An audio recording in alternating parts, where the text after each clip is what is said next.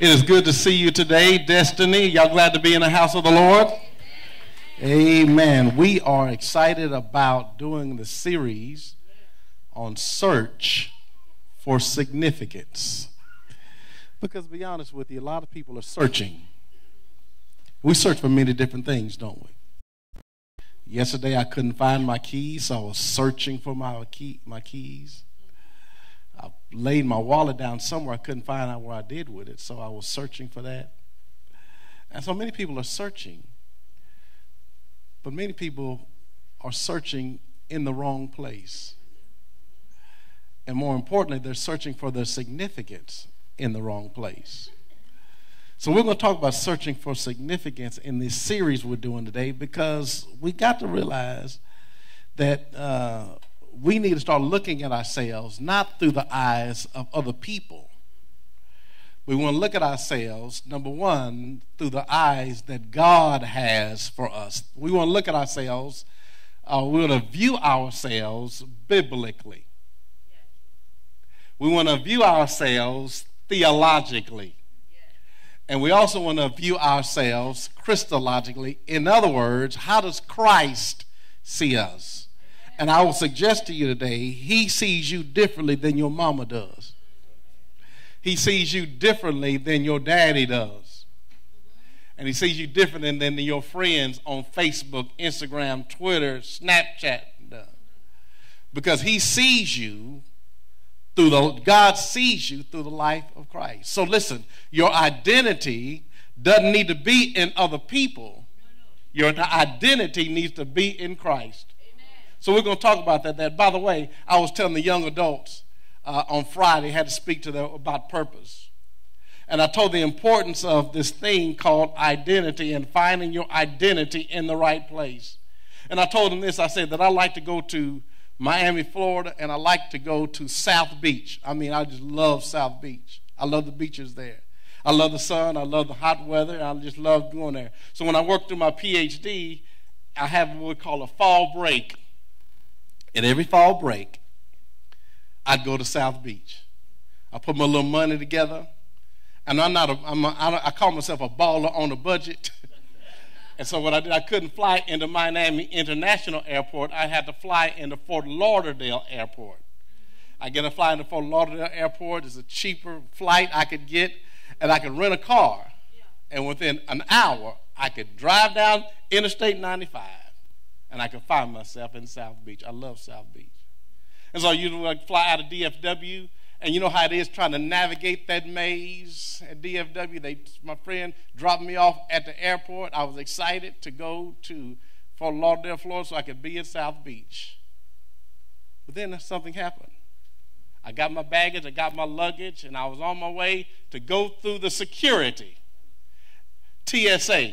And you know, that could be problematic. So I got in line and everything. You know, if you want to go to TSA, they want you to have, number one, your boarding pass. And number two, they want you to have out your identification. And so I was getting my boarding pass and my identification. I was waiting in line, but then I realized that I got closer to the man at the desk, I couldn't find my ID. I was worried. Because, see, if I can't find my ID, I can't get on this plane. And if I can't get on this plane, I can't go to Fort Lauderdale.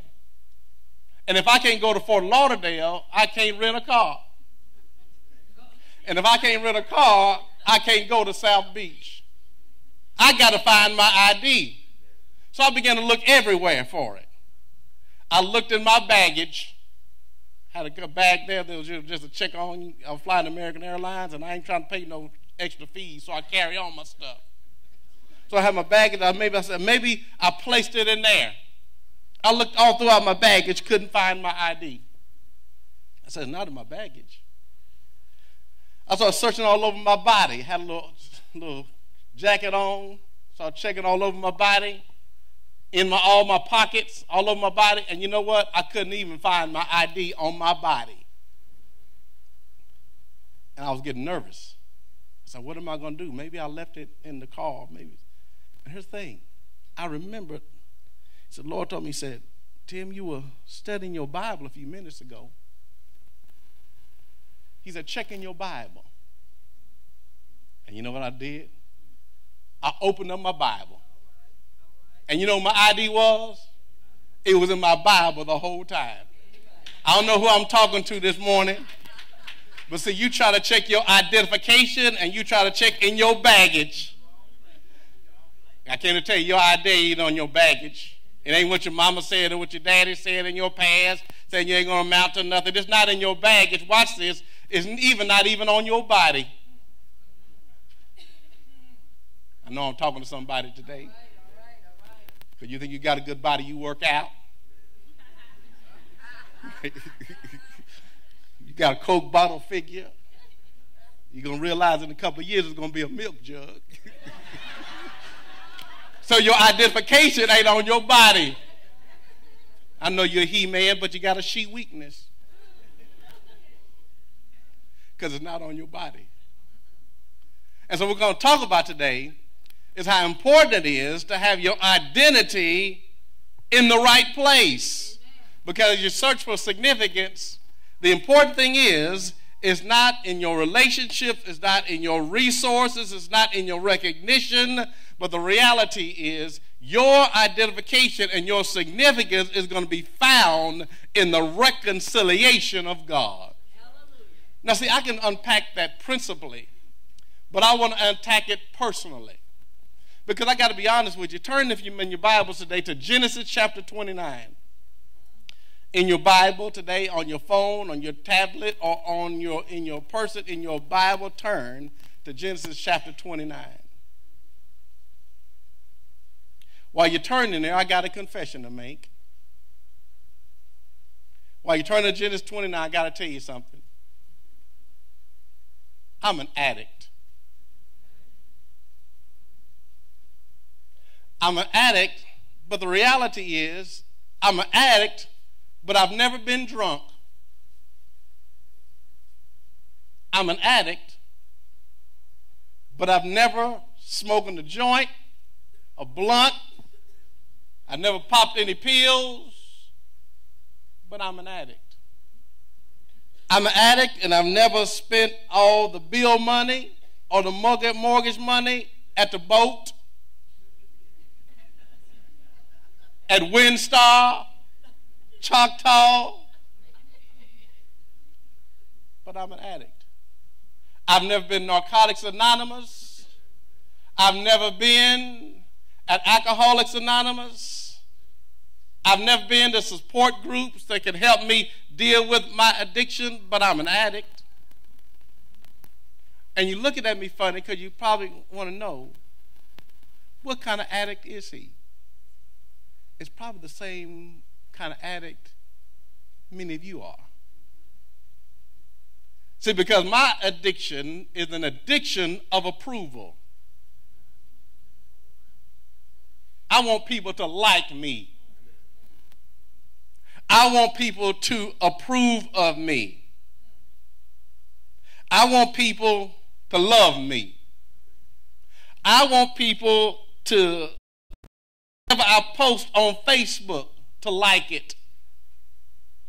Whatever I post on Instagram, I want them to give me a like. I'm an approval addict. And many of you here on today may not have drank anything, may not have smoked anything, may not have popped any pills, may not have been in and out of sexual relationships, but the reality is you may be an addict. And you may be an addict today because you're addicted to approval. You believe the lie that said, if I'm approved by others, that gives me value. Maybe you're an addict today. Maybe you're an addict today because you are preoccupied with how others view you. Preoccupied with it. Maybe you're an addict today because you are focused on or consumed with how other people view you, because you think that that's what gives you value. What do folks say about you? You're consumed with it. The problem, ladies and gentlemen, is that you will never find your approval in other people. But I want to talk about that not just with regard to principle. I want to talk about it with regard to a person. Because I believe that there's a person in the Bible that is where you are right now. Her name is Leah. And in Genesis chapter 29, we discover that this lady by the name of Leah is trying to get approval in wrong ways. Can I show that to you? If you want to read, if you read Genesis chapter 29 in your own private praying time, read Genesis chapter 28, 29, and 30, because that makes up the context of what we're going to be studying today. Because we're going to realize today that approval is not going to be in a person, in a relationship. It's not going to be in your resources, what you can give, and it's not going to be based upon other people's recognition. It's going to be based upon the reconciliation of God and what God has done through Christ. Can I just show that to you? Amen. Because in Genesis chapter 29, we're introduced to a lady named Leah. But I got to give you the backstory. Because in this situation, the circumstance, there's a fella by the name of Jacob. How many ever heard of a fella by the name of Jacob? Raise your hand. A few of you. Jacob is the son of Isaac. Right? The grandson of Abraham. And in Genesis chapter 28, what Jacob does is he steals the blessing from his brother Esau. Y'all know what I'm talking about? He steals a blessing from his brother Esau. Isaac, poor, blind Isaac, is trying to bless his children. He blesses his son, and his blessing was supposed to go on Esau. But Jacob, with his tricky self, in cahoots with his mama, tricks Isaac and gets the blessing that was supposed to go to Esau. It comes to Jacob. Esau finds out about it. And Esau is hot as fish grease, y'all. He wants to do something to Jacob. And Jacob, in Genesis chapter 28, he ultimately ends up leaving. Jacob leaves, and he finds himself in this little country. And he finds out that he finds himself at a well. And when he finds himself at a well, a beautiful lady comes up. And Jacob sees her. Her name is Rachel. And she was beautiful. The text says, watch this, she was fine. Watch this. The text says is that she was beautiful, watch this, in form, and she's also beautiful in face. That's a New American Standard. In other words, y'all ain't got it. In other words, she is the perfect combination. Y'all ain't got it, man. Go old school. We used to call it, back in the day, a bad mama jamma. Because her body measurements were perfect in every dimension. I mean, she had a figure that could sure enough get attention. Matter of fact, she was poetry in motion. A beautiful sight to see. She was good in form, which means she's fine, but she's also beautiful in face. Isn't that interesting? He said, because some people, to be honest with you, either have one or the other.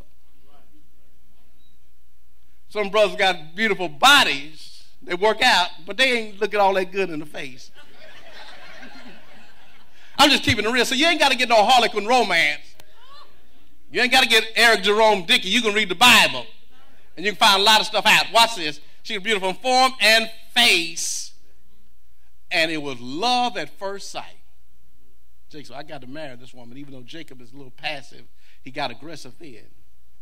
And here's what happens. She's covered along to feed the sheep, and he finds her at this well, but this well had a real big stone on top of it.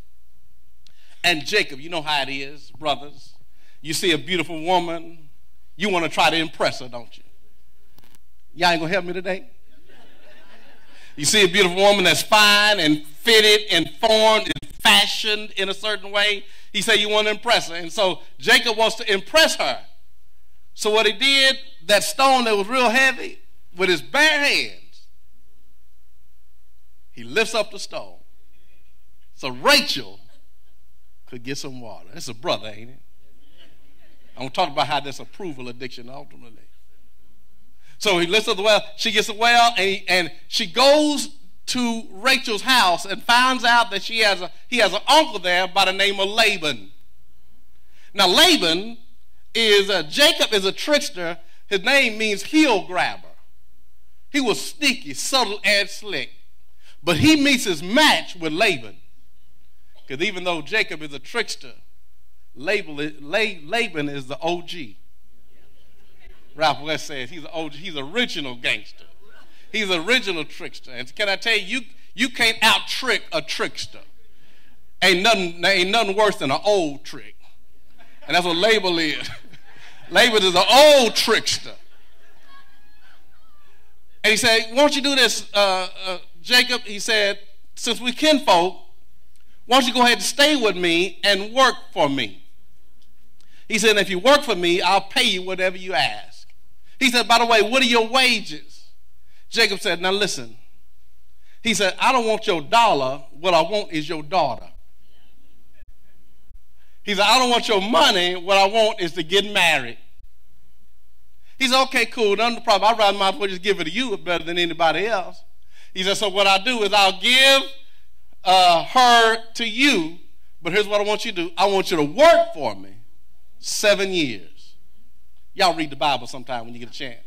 Work for me for 7 years. He said, no problem. Jacob works for 7 years for Laban. And the 7 years is up. And the Bible says, even though the 7 years was a long time, because he was so in love with Rachel, it seemed like only a few days. So the 7 years was up. He said, Laban, he said, it's time for me to get married. I've been holding myself for 7 years. I'm like a caged animal. He said, no problem. He said, I give it to you. He said, but what we're going to do is we're going to have a party first. So they have a party. They got the wine and the drinks, and they partying all night long, had a big wedding feast. And what somebody said, Jeremiah says that the problem with Jacob is probably a little wine and some darkness. Got him in trouble. Some drinks and some darkness. Got him in trouble. Can I show you how?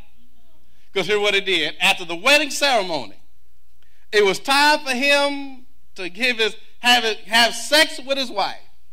Laban, with his old tricky self, cahooted with Leah and said, Leah, I'm trying to get you married off now, child. But I want you to go in there and be with Jacob. Jacob didn't know because it was dark and he had something to drink. And can I suggest something to you? You will get in trouble in darkness. Y'all ain't going to help me today. You'll get in trouble. You ever notice how folk don't do bad until it's dark? Huh? It's done in darkness. Wait a minute. It also can get you in trouble. Not only can darkness get you in trouble, drinking can get you in trouble. And so you know how he's celebrating. He's probably got a little tipsy, probably got a little drunk, and he slipped Leah in there. He has sex with Leah. And see, back then it's dark. So how can that happen? He said, because it's dark back then. It's what you call country dark. Y'all know what country dark is? It ain't dark like it is in the city. Country dark is it gets so dark, you literally can't see the hand in front of your face. That's how dark it is. It's country dark. So he consummates the marriage with Leah. He wakes up the next morning, yawning, baby. And he finds out that it's Leah and not Rachel. He goes to Laban. He is mad, ready to tear up something. He's like, why you trick me and fool me like this? Leah said, calm down, man, calm down. He said, I don't know how you do it over in your neck of the woods. But in these parts, it's not customary to give the younger before you give the older. See, because it upsets the equilibrium of society. He said, you can't do that. So you got to marry the oldest one first. Jacob mad. He said, but I'll tell you what, Jacob. He said, I know you want Rachel. He said, I'm going to make a deal with you. Now, I don't do this for everybody. But since you kinfolk, I'm going to do this for you. Now, listen, I'll give you Rachel, but you got to work for me 7 more years. He gives Rachel to him. He works 7 more years. And here's where the story picks up. Because he has sex with Leah, even when he really doesn't love her. I'm talking to somebody right now. I'm talking to some single folk right now. That you think because they're having sex with you, that they love you. Y'all ain't gonna help me this morning. Because watch this. Here's what Leah does. Let's pick it up in verse 31, Genesis chapter 29. It says, now the Lord saw that Leah was unloved, and he opened up her womb, but Rachel was barren. Right? Now remember that Leah had tender eyes. Rachel was beautiful in form and in face. See, because here you got to understand, a lot of people that want approval or find their significance in relationships, you know what happens? It's always a comparison and competition. See, because if you're looking for approval from people, you'll look outside yourself and compare yourself with another person. Men compare themselves to other men on the job. Men compare themselves when they go on the golf course. Men compare themselves even at church. It's a comparison competition. That's why you get jealous when somebody gets a promotion and you don't, because it's about a comparison. You get mad when somebody gets blessed and you don't, because it's about a comparison. Leah, tender-eyed. Rachel, formed and fitted. Who are you comparing yourself to today? And you think that that is the model and the standard to be approved. Comparison and competition. So here's the problem. When we end up comparing and competing, we often end up criticizing and complaining. Somebody need to put that on Facebook. When you compare and you compete, you end up criticizing and you end up complaining. See, here's the thing. In your search for significance, don't make substitutions for the Savior, because you end up suffering in shame. Let me say that one more time. In your serious search for satisfaction, don't make substitutes for the Savior, because you end up suffering in sorrow and you end up suffering in shame. Look what Leah does. Now, even though this is Leah, this also applies to Lee. Even though Leah is a woman, it also applies to the man. Because here's what Leah does. Leah has 4 children. And watch what she said at the end of every verse. She says this, surely he'll love me now, because I gave him a son. The first child he has is a guy by the name of Reuben. These are going to ultimately be the 12 tribes of Israel. He said, if I give him a child, if I give him a boy, surely he'll love me. So she does. She's trying to find her approval in her relationships. Men are the same way, aren't they? That's why we got to always name drop. I was having lunch with so-and-so yesterday on the job. I was talking to so-and-so on the phone. What that is you are trying to find your significance in your relationships. You're not different than Leah. Look, she has Reuben. Gives him another baby, right, named Simeon. He said, surely he'll love me now because I gave him 2 sons. Jacob still didn't love him. And can I suggest something to you?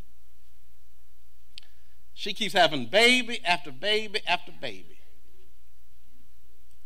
Trying to get somebody to validate her need, number one, for affirmation. Wants to be affirmed. And nothing wrong with that.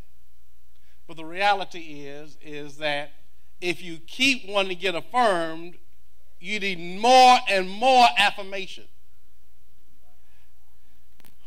5 likes is better than 4 likes.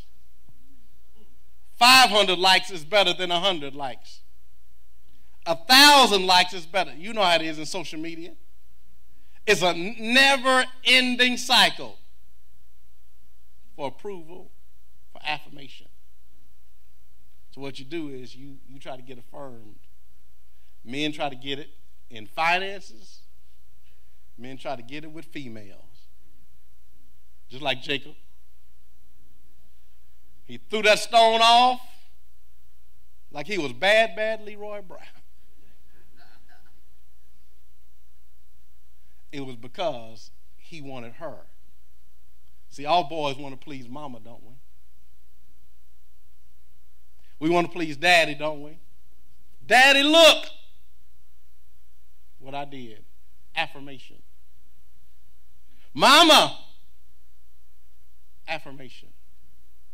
Because we think affirmation and approval is connected with our relationship. Wait a minute. We also believe that approval is not only connected with our relationships, we also think that approval is connected with our resources, what we can give, what we have. So we look at our cash, we look at our cars, we look at our commodities, we look at our Caribbean cruises, our country home, and we think that somehow, some way, that's going to get our approval and that's going to make us significant. Leah's the same way. It's what she could give him. She gave him first child, no love. Second child, no love. Third child, Levi, she says this. She says, certainly he'll be attached to me. Attached? That's connection. Because we all want to be connected with somebody, don't we? We always look at how many friends we have because that's connection. We look at how many followers we have because that shows us that we're well connected. And can I tell you this? After Leah found out that she had a baby, Reuben, Simeon, Levi, Jacob still wasn't attached. But then she has a 4th child. Listen, I'm almost done. Here's what she realizes. By the way, the name of my sermon is You Better Recognize. You better recognize that your approval is not in relationships, people in and out of relationships, because they're seeking approval. It's not in your resources, what you have, what you can give. Watch this. It's not in your recognition who approves you. You know what Rachel does? She finally has that 4th child. 4th child is named Judah. And Judah means, I will praise the Lord. I will praise Jehovah. You know what's going on? Because here's the thing. She has reconciliation within herself. You say, you know what? I can get it through resources. I can get it through relationship. I can get it through recognition. He said, I'm only going to get it in my right relationship and my reconciliation with God. I'm going to name him Judah. Because Judah means praise. She resolved to herself that she has to recognize that the only thing that's going to ultimately matter is not what Jacob says. What ultimately going to matter is not my comparison with Rachel. What's ultimately going to matter in my life is my relationship with God and how I praise him. So what's the remedy? Because there's more to this text than meets the eye. Because once you recognize that what Leah does is she has this final baby named Judah. Yeah. And what the author of Genesis, Moses, wants you to do is, I'm going to give you a foreshadowing of the ultimate remedy for your approval addiction. Yeah. Yeah. Can I show it to you? Because what he's going to do is, through the line of Judah, is going to come a fella, maybe you heard him before, his name is Jesus.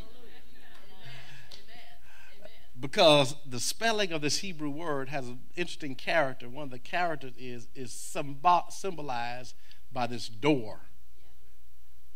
So here's what Rachel is. Here's what Leah's dealing with. She said, "I'm gonna name him Judah." He said, "Because I believe God's gonna give me a door out of my addiction." His name is gonna be Jesus. And somebody here today, you're worried about who likes you, who cares about you. And you ain't by yourself, because I'm an addict. He said, listen, here's what I want you to do. I want you to walk through the door. I don't care how much you've messed up, how much you've depended upon the approval of others, how much you thought it was going to be in your resources, how much you thought it was going to be in your relationships, how connected you are. You thought it was going to be in your recognition, how many people give you thumbs up, how many attaboys, how many pats on the back, how many said, Daddy's proud of you. He said, let me tell you this, that's good, but your ultimate recognition is when you walk through the door, which is Jesus Christ, and God reconciles you to himself. Can I close with this story? You've heard the story of the prodigal son. And the prodigal son, Luke chapter 15, the boy says to his daddy, he said, Daddy, give me my inheritance while you live. He said, I know you ain't going to you're supposed to die first, but Daddy, I wish you were dead. I don't want no relationship with you. I want to be on my own. Give me my money now. And the father divides unto them his living, both the older son and the younger son. And the younger son went to the far country, the Bible says. What he did, he took his inheritance, went to the person and exchanged it, made it liquid, got him some cash in his pocket, and went on to the far country. He's probably a teenager. 17, 18 years old, wants to be out on his own, want to live footloose and fancy free. I'm tired of being up under my daddy's rules and regulations, and he leaves, finds himself in the far country. And when he was in the far country, he having a good time, y'all. He got plenty of money in his pocket. He go in the club buying everybody drinks. He going and treating everybody, living in the best of places. But how many of you know money runs out? And his money ran out. The Bible says there was a famine in the land, and he began to be in want. And here's what happens. He said he ain't got no money now. And the Bible says he finds himself in the hog pen, and the text says, and no one gave unto him. Everybody he was buying drinks for, they gone now. Everybody he saw at the club when he was making it rain, all them gone. When he's doing all the stuff with his friends, all them gone. See, the problem, if you try to get approval from folks, when you really need them, they gone. He's found himself in the hog pen, eating, and he comes to himself. He said, you know what? I'm going to go home to Daddy. He said, I'm going to go home to Daddy. Watch this. He said, I'm going to ask him to just make me a slave, a day laborer. I could come work off my little money and go home. So he rises up from the pig pen, starts making his way back to his father's house. And while he's making his way back to his father's house, watch this. Father sees him afar off. What's it got to do with reconciliation? Because this boy done tore his britches. That's all y'all as old folk know that. This boy done tore his britches. It's because you don't disrespect daddy like that. You don't wish your daddy be dead so you can get his money. You don't talk crazy to your daddy like that. And then he leaves, and watch this. When he turns his land into money, can you imagine the people in the village? Can you believe that boy did that boy like that? His daddy like that? If that was my son, he'd be getting up off the floor. So you can see this story from many different angles. You can see it from the angle of the younger son and how you waste your substance. You can also see it from the perspective of the older brother that's mad when his brother comes home. Or you can look at it from the perspective of the father. And let me tell you how this is about reconciliation. He done tore his britches. He done messed up. And look what he does. The father sees him afar off. And he does what no Jewish elder man ever did. He ran to meet him. So you didn't do that as a Jewish elder man. You didn't run to meet nobody, especially somebody that did you the way that they did you. Here's what he does. He kisses him, embraces him, tells his slaves, I want you to slaughter the fatted calf because my son, which was dead, is now alive. He puts his arm around his son, walks his son back into the community at the sneers and the jeers of the community. People that didn't want his son to be around. People that say, I wouldn't do that if I were you. You know what son God does? As a father, he puts his hand around his son. And he walks his son in. See, because the ultimate approval is not the community. The ultimate approval is not what folks say about you. The ultimate approval is God. You know what God says? You're not going to be a slave. You're going to be my son. You ain't got nothing on your feet. Bring him some sandals. Slaves don't wear shoes. Sons do. Bring him the robe and put it on even his dirty body. Slaves don't wear robes. Sons do. He said, give him my ring with the sign of my authority. Slaves don't wear rings. Sons do. And I came to talk to somebody. He said, you want to be reconciled? Here's the thing. God right now is saying, I want to put my arm around you. I know you messed up.